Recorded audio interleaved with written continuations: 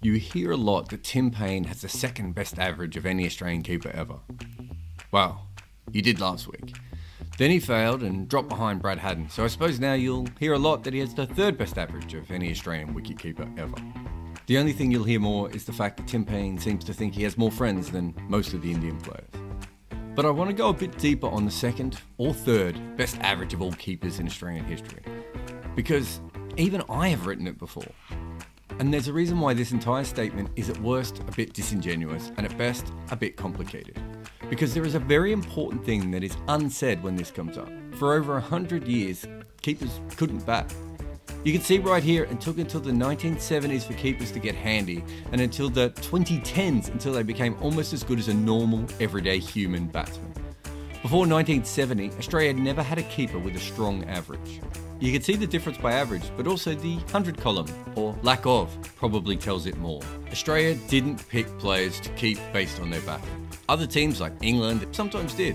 Les Ames was a freak, so let's ignore him, but Jim Parks was clearly a choice based on his batting. Clyde Walcott, probably batting played a big part there as well. But there were other teams who had keepers who could bat. India, South Africa and Pakistan all have guys over 30 on here. You can see by the lack of yellow above the line, Australia were only close with Ben Barnett, who started keeping just before World War II. And that's kinda it. And in the last 50 years, Australia's kind of had basically 4 long-term keepers. They played 377 tests combined, and that doesn't leave a lot of space for others to begin with. But Australia was moving in the direction of the rest of cricket. In the 1970s, it's clear that things started to change. By the 90s, keepers were batting at number 7 or higher, and they had to be able to bat. You could find a batsman who could keep easier than a bowler who could bat. As a game, we bred batsman keepers, and the last time we had a keeper that couldn't bat at all was in 1968. Specialist wicket keepers are extinct. So back to Tim Paine. If he wasn't batting at this level, he probably would be in the team. How do I know that? Well, let's pop back here for a moment. Here is Matthew Wade. According to this average game, he would be Australia's 5th best wicketkeeper. But he got dropped. Once for sure, and realistically, he got dropped twice as a wicketkeeper. Paine averages 12% more than Wade, which is a decent difference. But is that enough of a gap between one of the all-time best at the position and someone else who got dropped twice? But let's step away from Australia just for a moment. How does Paine compare to the world mark since he made his debut in 2010? He is bang on average. So what I am saying is that there is nothing wrong with Tim Paine, but there's also little remarkable about his batting. For instance, if we compare him to the best wicketkeepers of the last 5 years by his average, he is the 10th best. It's also worth looking at the players around him. Just behind him is Sarfaraz Ahmed, his Pakistani doppelganger, the captain wicketkeeper who was dropped. Let's move on in case we accidentally jinx Paine. But in front of Paine on this list is Saha, who is in and out of the team, and Bairstow, who was dropped despite these numbers. Now, all of those are their own kind of weird, but the point is that Paine's average in other countries would mean that his job was in jeopardy. It only isn't in Australia because Neville and Wade failed, and there hasn't been an obvious replacement pushing him. Now, I've only mentioned batting so far because that is the only way that we really judge wicketkeepers at the moment. I would love to go deeper into what the actual keeping is worth, but we don't have any incredibly accurate measures. The best we have are probably CricViz fielding stats, and while they're not perfect, they at least show that Tim Paine is a positive keeper overall. But this was before the 3rd test, when he dropped a few catches. Being that runs are a far more accurate measure than a subjective fielding system, teams are going to go with the batsman keepers rather than the keeper batsman until proven wrong. Put it this way, there is a reason keeping has gone in this direction. It's because we can count runs, and even drops and missed stumpings, they're sometimes subjective. Runs are runs. But before we move on, if CricViz's numbers are even slightly correct, you get a good idea right here of the trade-off that some teams make with Mushfiqur Rahim. Even though he is a wicketkeeper, he also has the 7th best average in world cricket over the last 5 years. And look at some of the names behind him: Root, Azam and Warner. He is by far the best batsman of the keepers, and perhaps the worst gloveman of the keepers. Now, we should point out that he spends a lot more time up at the stumps than, say, someone like Tim Paine. But by playing a batsman who can't really keep that well, it's a huge gamble. He strengthens your batting massively, but chances are the bowlers may not always want to ask him out for dinner.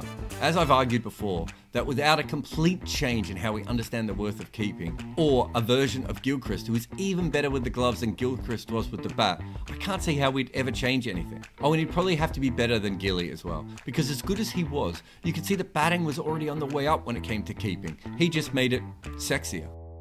But let's discuss Tim Paine and his batting again. In 2012, when you're all buying up posters of Brad Haddin, I was out here on the mean street still ripping for Paine. I still believe that had he been picked for Australia ahead of Haddin originally, he wouldn't have been hit by Dirk Nannes in an All-Star game. Yes, they really had an All-Star game. That finger injury changed everything for him, but weirdly, not straight away. Like, here is the year he had his finger mangled. But here is when it really started to go downhill. The finger actually got worse, and he found it much harder to bat with.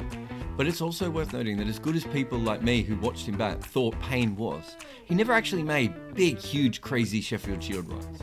He made a double century early on, opening the batting and not as a keeper, and he never actually averaged over 35 in a Shield season when he played more than 3 games.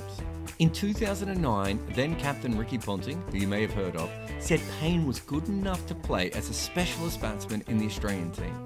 And just to put that in perspective, a year later, Ricky Ponting said that Steve Smith was not good enough to play as a specialist batsman. At that point, Paine was thought to be a 10-year player. Instead, he ended up only briefly being a role player with needed, and then he was a bridge player for the 17-18 Ashes, who ended up as captain because, well, Australian cricket lit itself on fire. And since he came back into the side, his main skill has been not going out.